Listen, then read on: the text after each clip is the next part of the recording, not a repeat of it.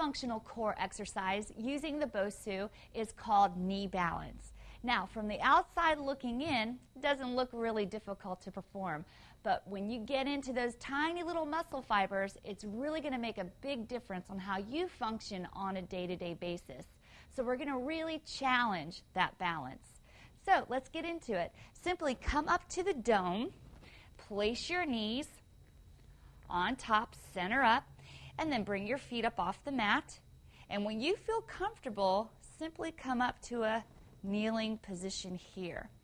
Now, think about drawing the abdominal muscles in, pull the shoulders back and down, and then you can start to feel all those tiny little muscle fibers engage and fire and work to keep that balance.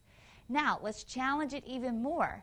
Take your hands, place them lightly behind your ears, and then just gently twist, side, and then twist to the other side. And your body will begin to adjust to keep its balance. And then after about 30 seconds to a minute, then you can just rest.